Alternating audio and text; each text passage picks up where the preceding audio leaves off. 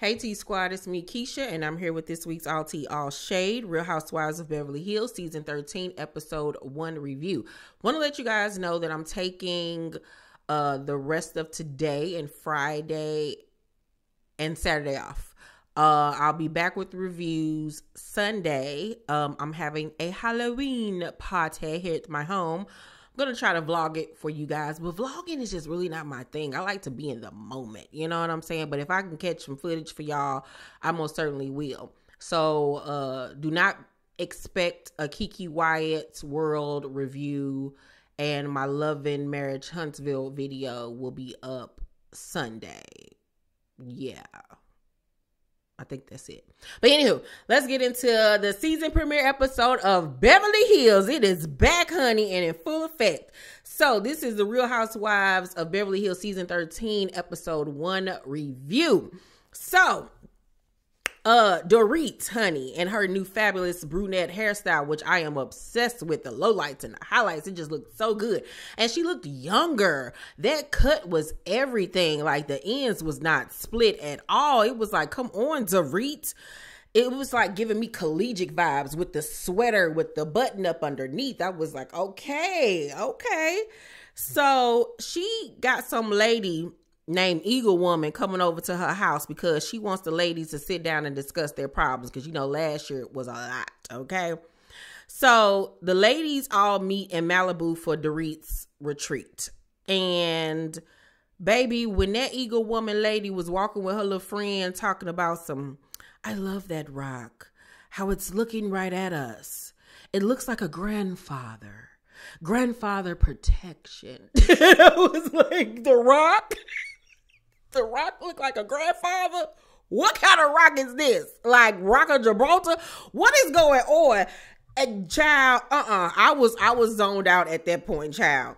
So Erika arrives solo dolo, and in her confessional, she says, I'm walking in like a man on my own island. My friend is gone. So if I was Dorit and Kyle, that would make me feel like, oh, so we ain't really your friends? Lisa was just your friend? I told y'all that Fox 5 crap, them hoes don't really mess with each other like that. Well, Erika and Lisa never messed with them like that, because that would make me feel some type of way, because I thought we was all BFFs. Like, what's the tea? Like, Why would you feel like you on an island all by yourself? Like, make it make sense if we supposed to be good girlfriends. So she walk in and everybody comment how skinny she is. And she talking about some, it's hormones. Baby Dorit in her confessional talking about some, it's hormones spelled OZEMPIC. And I was like, come on, Dorit. Come on, Dorit. You must have seen the comments and watched some of our review videos, because we need old Dorit back real quick for you lose your diamond, child. The Eagle Woman lady started talking, y'all, and she talking about how the eagle fly close to the sun, and the lady's just sitting there like, when is gonna be over with? Can somebody pass me a sandwich? Like, what is going on? Like, it didn't really seem like they was really buying what she was selling. So then they decide to go around a group and air out their grievances. So Dorit kicks it off and says to Erika, I feel very hurt by you. And she brings up what happened at BravoCon last year when Erika said that she feels like Dorit and PK's marriage is on the rocks. So Erika was like, I really didn't want to answer that question, and I asked not to. And Dorit was like, well, you delivered that answer like someone that really wanted that attention, Erika.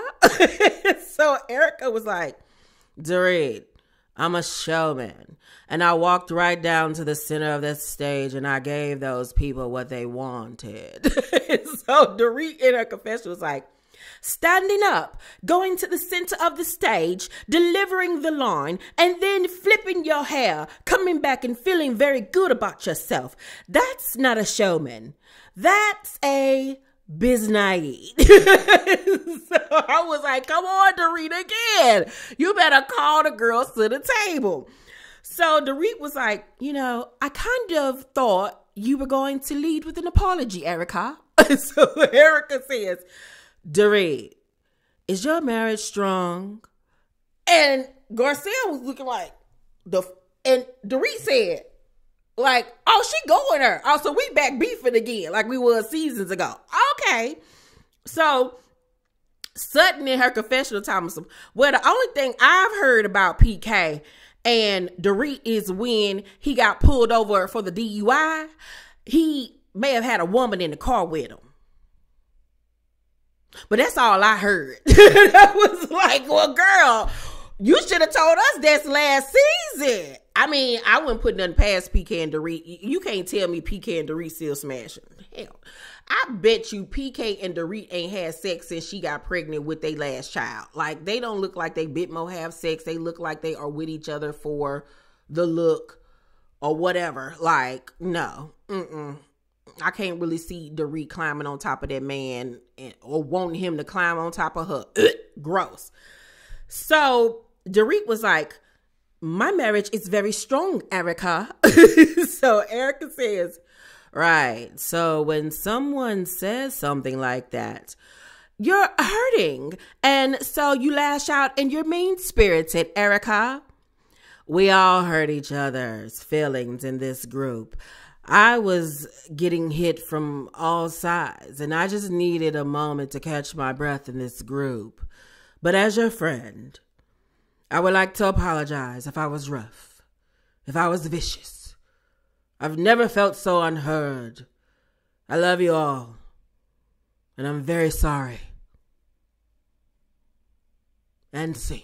It's like, girl, who you think you is, Marlena Dietrich? Like, please sit down. You are not Katharine Hepburn. Like, it was so performative and seemed like she had already figured out what she was going to say. Then she crying, stone face, like she's about to have an electrical output. Like, it was just like, what is going on? Like, everything about Erika is so robotic, and I didn't believe nothing of what she said.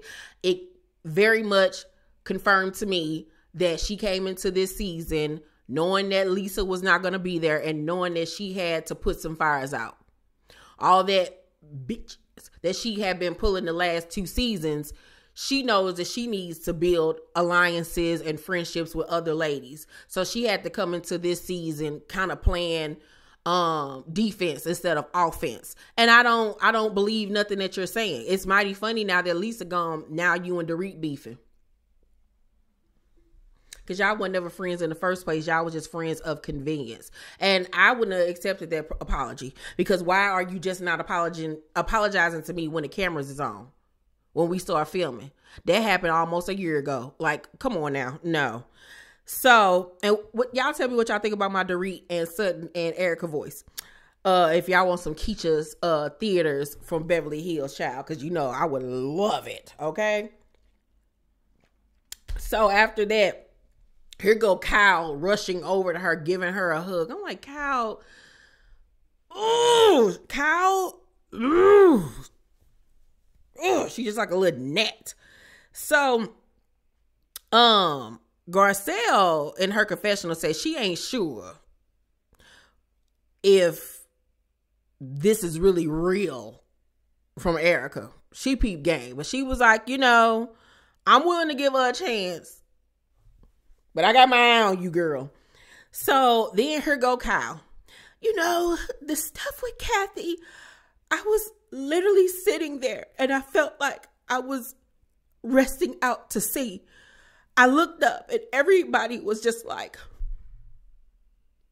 and then Kyle in her confession, I did expect more from Sutton and Dorit. Sutton is a very social person. I get it. You want to be friends with Kathy because she has a lot of parties. Wait a minute. Back it on up. So instead of holding Erika and Lisa accountable for all that they did to you and your family last season, you're now placing the blame on Sutton and Dorit. I'm even more shocked about the Sutton part, because what do you think Sutton owes you after the way that you went after her last season and been going after her? What? You ain't never had Sutton's back. So why would you then expect for her to have yours? And why would you then expect for her not to be friends with Kathy just because y'all into it? And I don't think that Sutton is that thirsty of a person that she going to be running up in behind Kathy just to go to some parties. Like, Sutton is already that girl. Like, so what are you talking about, Kyle? Kyle, you coming into this season all wrong already. Like, you should have been directing your attention over there to the Iceman, okay, Erika, and checking her on all the things that was said and done last season regarding your sister. Once again, you never have your sister's backs. You always are playing the victim and deflecting, and that's why don't nobody like you. So Garcelle stepped up and was like, you know, I felt for you, but I was also confused by you because I thought you're not going to go to the people who are coming for your family. And I was like, thank you. Over there. Like, and Kyle just sitting there looking stupid in the face and gonna say in her confessional, why is it that Garcelle's not getting that my sister came for me and my family? We don't know for sure if those things were said. We're going off what Lisa is telling you that she allegedly said about y'all. We don't have no physical proof that that was said. Do I honestly think that Kathy was saying some off the wall stuff about Kyle? Absolutely. They sisters. 100% I believe that. But yeah, your sister might have said some slick stuff regarding you, but at the end of the day, that's your sister. Y'all can talk about each other, but the fact that you allow your homegirls to then talk about your sister, go after your sister in such a malicious way, and you just sit back and allow it, that you gonna let some so-called friends come at your family like that and you don't stick up for them or anything, like, come on. It's like apples and oranges. Like, it don't compare, Kyle. Like, you are really trifling. You are a fake, two-faced person. You're not loyal to anybody but yourself, really, honestly, truly. Like, I cannot stand Kyle. Cannot. And after seeing this episode, I wouldn't be mad if Kathy don't ever speak to her again, because you are the worst. You're the worst. Do I think that Kathy needs to learn how to respect her as an adult and talk to her better? Absolutely, 100%. Like, nobody should have to stand for somebody talking to them crazy. But at the end of the day, Kyle just don't got no loyalty for nobody. And so for that, I just can't mess with her. So all the ladies do a little group hug, and they supposed to be starting off fresh. Ugh, whatever. So then Sutton is at her store, child, and Jennifer Tilly comes by. They've been good Judies for years. And they sit down and have lunch, and Sutton talks about how her ex-husband, you know, controlled their money. She said when she met him, he didn't have anything. They grew, you know, their empire together. And they both were working in the beginning. Then when he started making money, he didn't want her to work anymore, so she stopped working. And then it became him giving her an allowance every week for money. And then eventually the allowances stopped, and it was basically like, I give you what I give you when I give it to you. And he was basically controlling her with money. And so she was like, she would never let anybody do that to her again. And we then find out that baby Sutton is getting $300,000 a month in spousal support. That's just spousal support. Do she get child support too? Girl, how much money do her ex-husband got? $300,000 a month, y'all. That's like winning a lottery. Girl, I don't even know what I would do with that type of money each month. Like, that would scare me to have that type of money each month, honey. Like, oh my God. Like, then on top of that, she getting that money. She getting the show money. The money she making from that little store. Like, Sutton is set. Man, I'd be such good friends with Sutton. But I would be friends with Sutton anyway, because she a cool chick. But 300 G's a month. Woo, baby. So Erika has therapy with that therapist that used to be on VH1 for like, it was like for the sober shows or whatever. I remember she was a counselor on like the sober shows and like couples therapy or whatever. So she's having a session with the lady, and she says the therapist tells her that she needs to be a better friend. And Erika asks, how do you do that? And the therapist says you're going to need to look at what your friends are going through, and you're going to need to have empathy for them. Erika says, where does that come from? How do you develop that? How do I get that?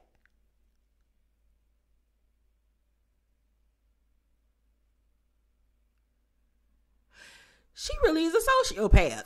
Like, what?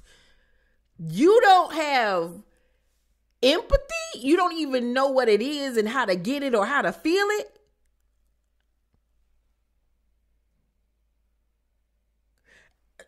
I refuse to believe, like, that had to be an act. Like, what? What? Like, that lady literally could be a serial killer. Like, it's something wrong with her. It's something wrong with her. It is something wrong with her. Like, how can anybody say that they could be her friend? Because she don't give a damn about no. What? Like, she's crazy. She don't even know what it feels like to care about somebody else's feelings or what they're going through. Like, that's weird, bro.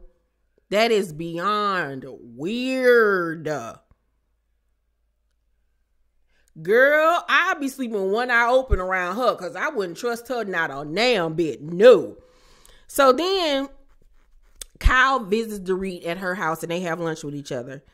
And we find out that Kyle has been sober for 7 months now. She's really into her fitness, getting her life together, because she said she didn't like how she acted at Garcelle's birthday party last year.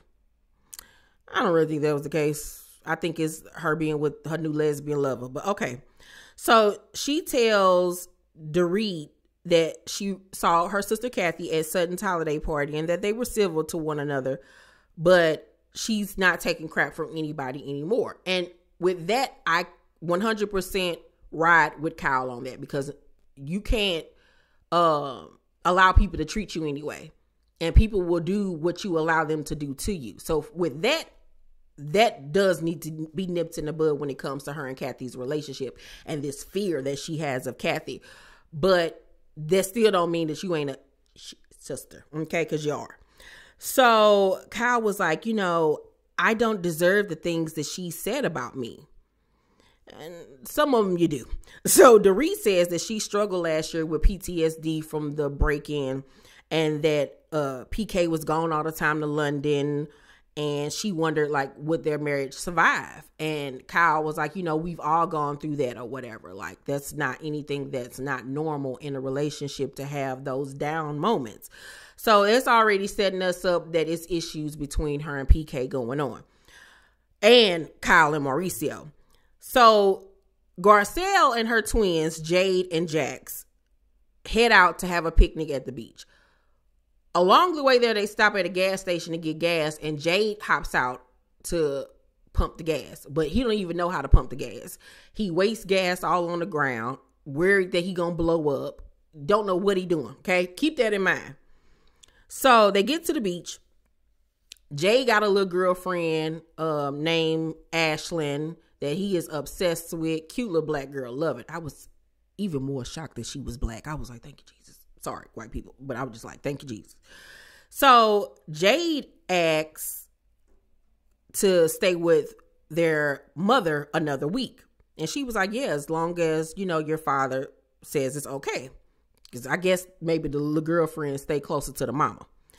So Garcelle was like, you said the other day they're going back and forth sucks. Jax was like, I think it would be much better if we didn't. Now, when Jax speaks, he speaks very analytical, very straightforward. He doesn't mince his words, which I don't have a problem with until later on, when you can tell that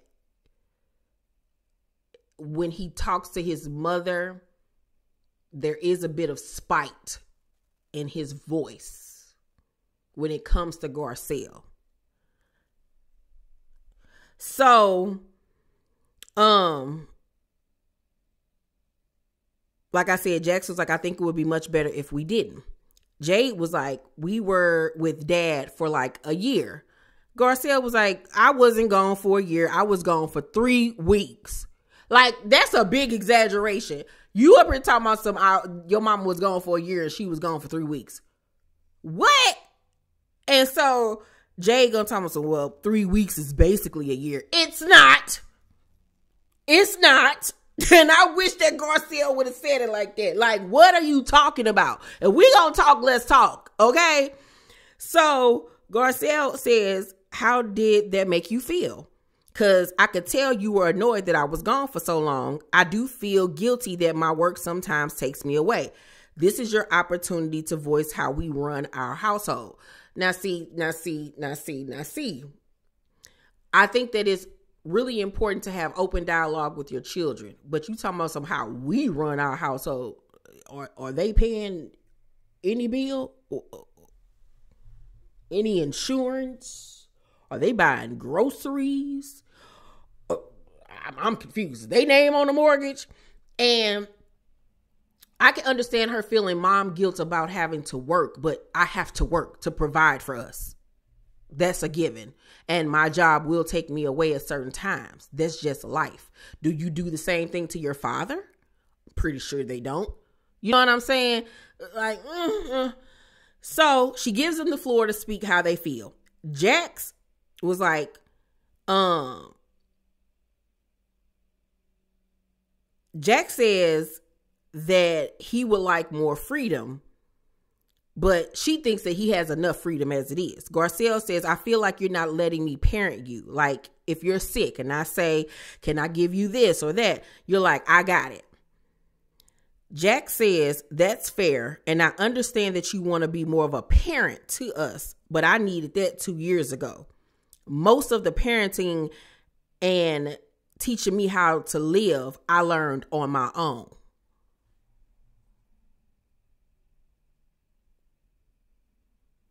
What you mean you learned on your own? If she ain't never been away from y'all that long, but for 3 weeks, what are you saying, that she's just not a hands-on parent? Like, I need more context. Like, is Garcelle present in the house, but not present as a parent? Like, cause I'm like, what's going on that you saying confidently that you basically have raised yourself the last few years? I need more context on what's going on in this household. So Garcelle was like, so are you saying I wasn't your mother then? And he said, yeah. And Jade looked at him like, what the fuck you say? Like, have you lost your mind? Like, so that's making me feel like, is he putting 10 on 20? Is he over exaggerating? Or is he honestly telling how he feel? And even his brother was looking like, oh, you taking it there? Like, what's going on here? Because I just felt like in that moment when he was speaking to Garcelle, like there was some spite there in his voice. And I felt like he was trying to punish her. I don't feel like he was like honestly giving his thoughts and his feelings and, you know, not feeling no type of way. Or it was like, it was a bite there that didn't sit well in my spirit. And he came across like a very entitled little prick, to be honest with you. He really honestly did.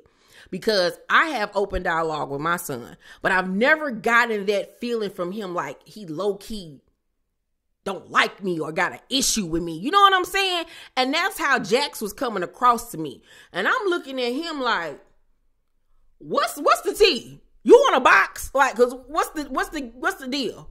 Like, I need to know, like, is Garcelle that really a messed up a mother? And I don't really get that vibe from her. You know what I'm saying? Especially with how things worked out with her oldest son. I would think that she would have even been more hands-on with the twins, which I don't really think that this woman is a deadbeat mama. But it's something about that little Jax that I don't like. So Jax was like, you know, there are times where I needed more than what you were giving me in terms of parenting.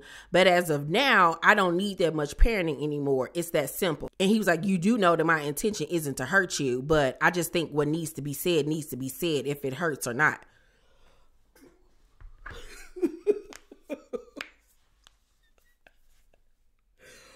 Woo, baby, we would have got to throwing them in the sand, because who you talking to?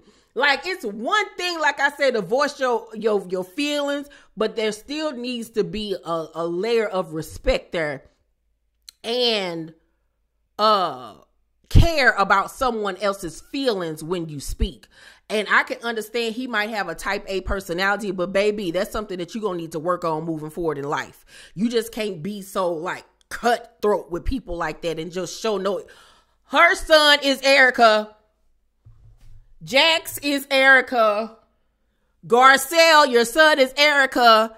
He gonna grow up and not know what empathy means, because it's obvious that he doesn't have that emotion in him like Erika. Oh my God, he's literally little Erika. He don't know what emotions are like, huh?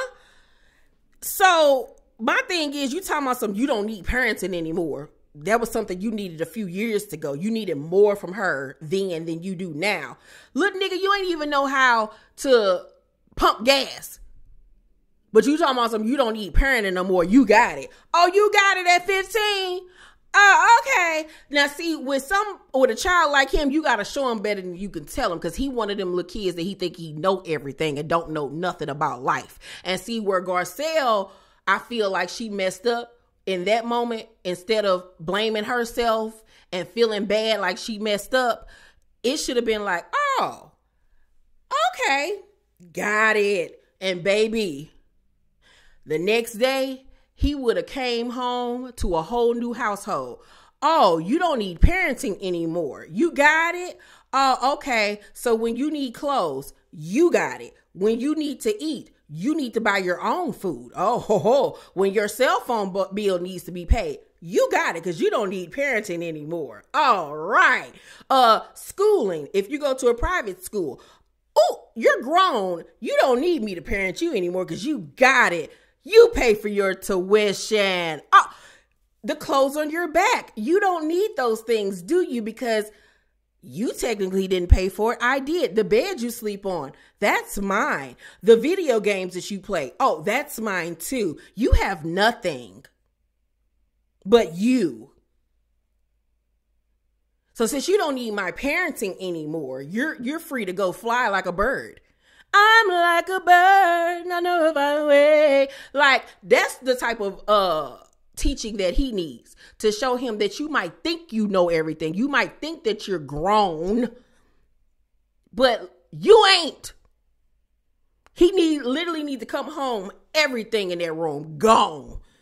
You grown, remember? You don't need my parenting. You don't need my assistance anymore. So my job is done. You got it. That's the type of lesson he needs to learn. I wish he had a friend like me, because Lil Jackson would get it together real quick, okay? So, mind you, the other little boy ain't got nothing to say. He just missed his girlfriend. He good. He love his mama. Like, he all right.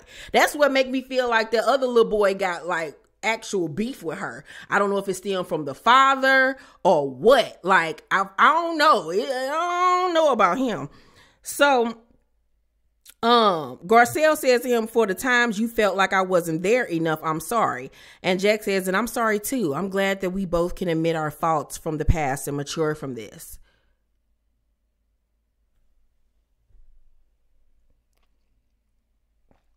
Garcelle, you better lock your door at night and sleep with a knife underneath your pillow.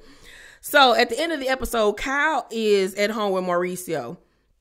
And she said that they have had a challenging year. Girl, y'all have had more than a challenging year. We've been seeing the cracks in that relationship ever since last season, when he was openly flirting with Dorit, and Dorit was kissing this man on his shoulder. But okay. So they sit down, and he was like, how many tattoos you got now? And she was like, 5. And Mauricio was like, oh, I only knew 3 of them. And Kyle says, well, maybe you should be looking at my body closer. And Mauricio was like, what's going on with her? Like, you could tell he's not used to her talking to him crazy and getting smart. He's used to Kyle being the happy-go-lucky wife. I'm going to do what you say. I'm not going to argue with you in public. You run the household, you run me, you run the children, you make the decisions, and I just go along to get along, and I'm just a cute little trophy wife, ex-child star. So you could tell he was looking at her like, what? Like, okay, I'm gonna let this slide. You know, the camera people are here. Like, what's going on? So, Mauricio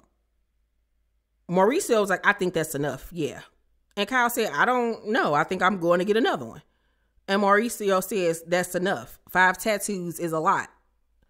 Well, first of all, I didn't know you was my daddy. I didn't know you was my keeper. I didn't know that I had to ask you permission of what I can do with my body. Like, excuse you? You done lost your mind. But that goes to show that he has ran that household and this marriage. You know what I'm saying? Like, and it's okay to have your husband lead. You know what I'm saying? But it's certain things that you just gonna tell me I'm not gonna do like I'm one of your kids. Like, excuse you? No. So, Mauricio was like, that's enough. 5 tattoos is a lot. And Kyle says, if I want to, I will. It was like a little kid bucking up to her daddy. And he's like, I will not allow that. Who are you? I couldn't be on no reality show. So Kyle says, you don't even know how many I had. So if I want one, I'm going to get one. It's my body. And he was like, stop, Bean.